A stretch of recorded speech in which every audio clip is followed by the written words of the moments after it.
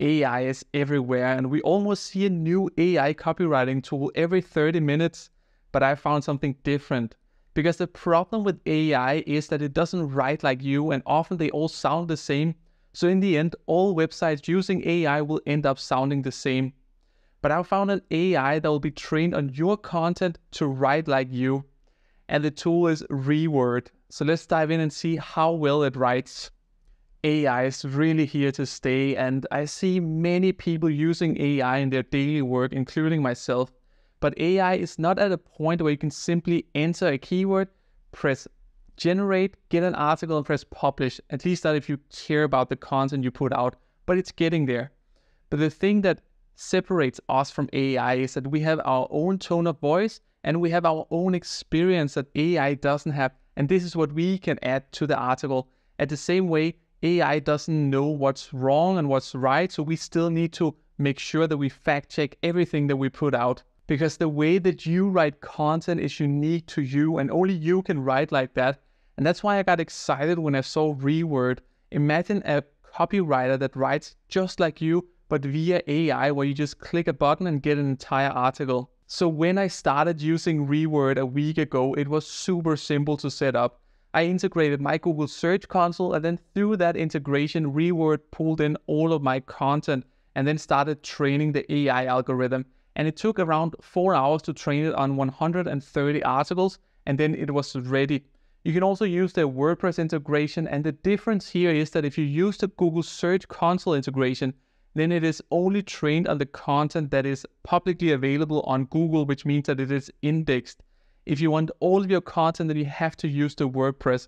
But overall, it was super easy to use, and I tried first of all to generate an article before the training was done. And here the content was completely off, which I also expected because the AI hadn't been trained yet on my own content, so it was just a very generic AI, and you could really see that in the content. But when it was done training on all of my content pieces, after around 4 hours and I got the email from Reword, I was so excited to test it out. Now it was time to see whether the tone of voice was exactly the way that I write my content. But before I dive into the results, then let me just share how Reword works, because it works a little bit differently. Normally with AI copywriting tools, we're very used to just entering a keyword and then get an entire article out based on research, content, and so much more. But Reword is very different from this. Because with Reword, you go in and then you basically describe what you want your article to be about. So if I want to write a review about Reword, then I would go in and then write the review, how I would write it more or less in a very brief summary. I would give it a title and then I would start writing. And the thing is here that when you start with Reword, you don't get an outline or anything. You have to generate everything yourself using AI, and it works just like an assistant. So the way it works is that you ask questions to the assistant. So for instance, if you want to build out your outline, you would ask this AI assistant, what subheadings are important for my specific subject? And then it will return a bunch of subheadings, and often they are very precise, and it works well, this entire workflow of asking and getting content in return, but it's not as efficient as just using a normal AI copywriting tool, getting an outline and getting everything generated. But for some it might work, because I tested multiple things. For instance, I wanted to build an FAQ, so I asked the AI assistant, what type of questions does people normally ask in the SERP around my query?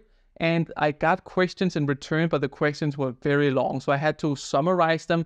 And what I basically just want is the questions in the SERP. I just want them crawled so I can answer them in my article. Here it seemed like it was coming up with questions based on AI, which can be fine because often those questions are also relevant.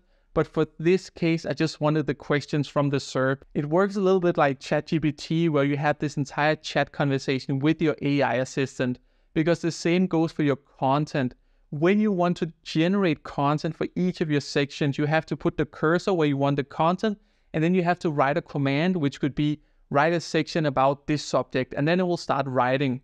And while the content was decent formatted, it was using lists, and it was even using indents where it was showing quotes. That is brilliant to see, because that makes it much more easy to read. But the problem I found was that the paragraphs was simply too long. Usually when I write my content, I write the paragraphs very short, and it was clear to me that the AI algorithm hadn't been trained on writing short paragraphs. So that was at least not in the training set when it was trained on my content. But you can also use the AI features to either expand, enrich, or simplify your content if you feel that it needs something. Because sometimes you will write a ton of different things using the AI, and then sometimes it becomes a bit fluff because it is trying to hit the word count, or you feel it needs a little bit extra. Then these functions, they work great. But one thing I will say that they're nailing is reader intent. And here it is using AI to try and predict what it is the reader wants from your article. And based on the articles that I tested, this worked perfectly. For instance, I tried to make a review of low fruits, which is a keyword research tool. And here it identified that people who are reading this article, they want to know how to find low competition keywords using low fruits. That was one reader intent. And often you get 4 to 6 different reader intents. And these are great because they can guide your article in the direction you want to write it, but they also guide the AI to write the content based on the reader intent.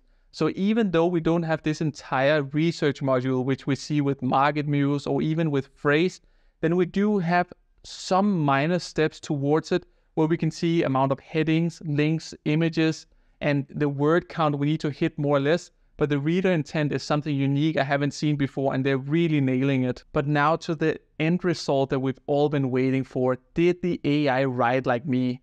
And I'll say both yes and no. It did use some phrases and some words that I usually use when I write, but overall when I was reading the article, I couldn't identify my own style of writing content. So while it's definitely not there, I could see some signs of it.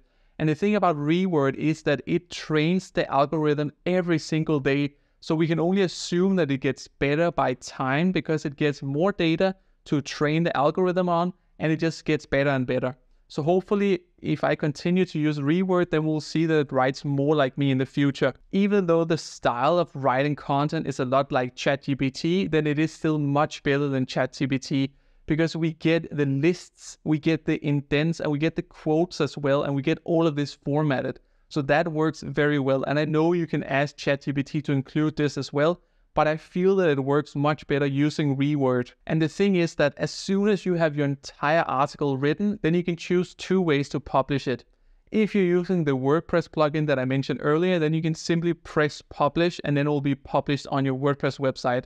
They are also working on integrations to Shopify and to Webflow, and especially Webflow is interesting because if you have used Webflow, then their editor is really not that good to write content in. So that will be a game changer if we can use Reword's editor to write the content and then push it directly to Webflow, because overall I really like Reword's editor. It is very simple to use.